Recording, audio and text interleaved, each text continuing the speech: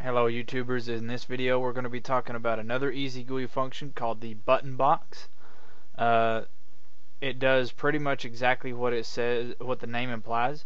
It generates a dialog with a series of buttons that you can specify the text for, and then it returns a value based on which button you click. Alright, so a very simple, we've already got our file started here, just like in the other video for the message box. We have our line here to tell Linux computers to run it with Python. We have imported the EasyGUI library in a way to where we do not have to prefix all of the EasyGUI functions with the EasyGUI dot, and we've set a variable version to use for our title bar text. So in a button box, you just say button box. As with the other functions, you can either say message equals string, and that will be the printed message, or you can just start typing a string and it will assume that this string is going to be the message in the dialog. So we're going to say choose a button, alright, comma space, title equals version.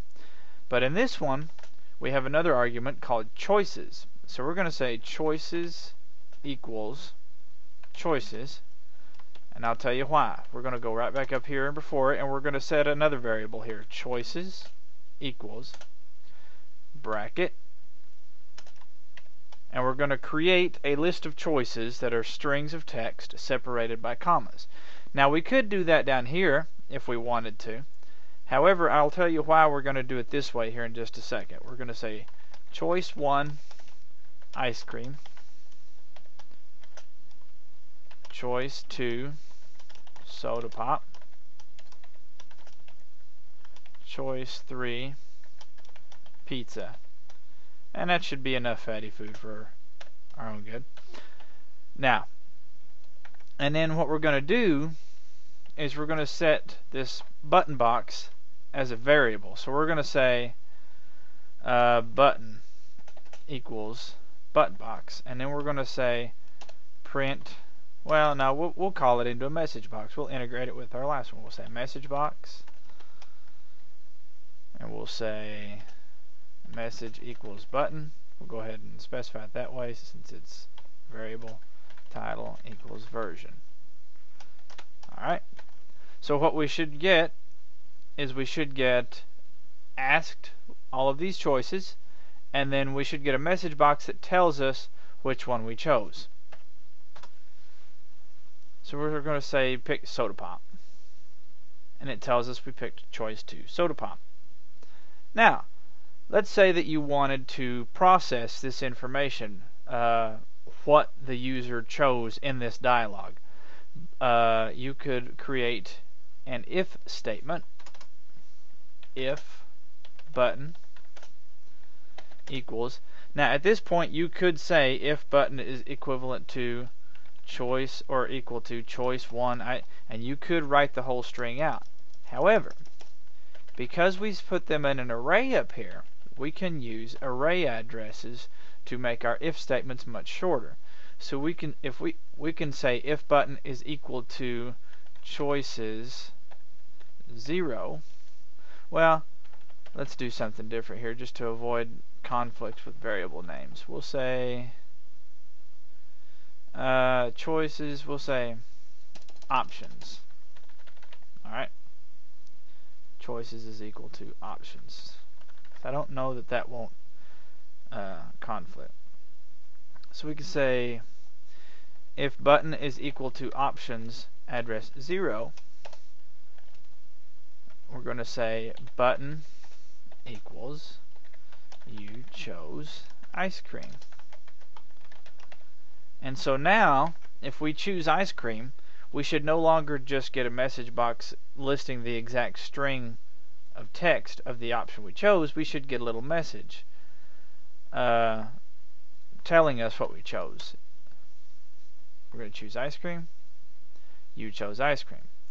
Now obviously you can use that information to do whatever you want to do. For this purpose, we're just creating a message box to give us some feedback so we know that we addressed it right.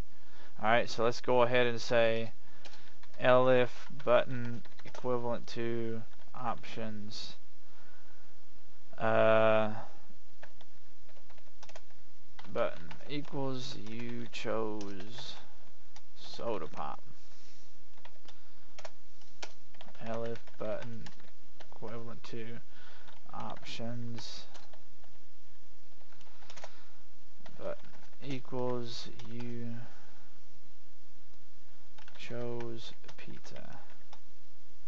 And we're going to say else button equals you didn't choose anything. Okay?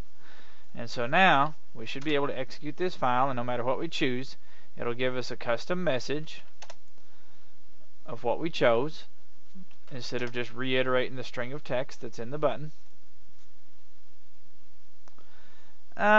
Let's give a fourth option so we have the option of choosing something other than those three, since I did put an else statement in there.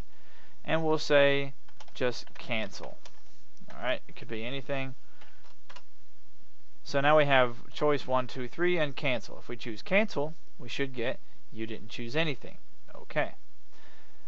Now that we have done this with our button box, you also would probably like to know you can put images in your button box.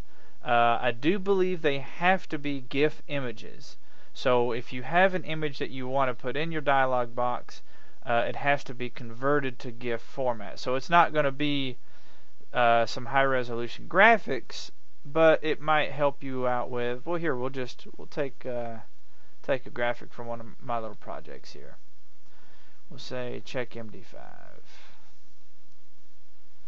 And you can see here we have a success.gif image. Put it in the same folder with the script, and we're going to say choice equals options image equals success.gif. And then, oh, we forgot to make that a string. My bad. There we go.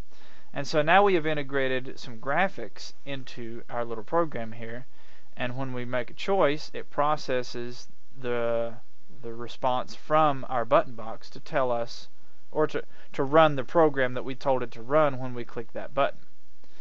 Now, like I said, you can say if it is equal to this whole string, and it will still work. Alright?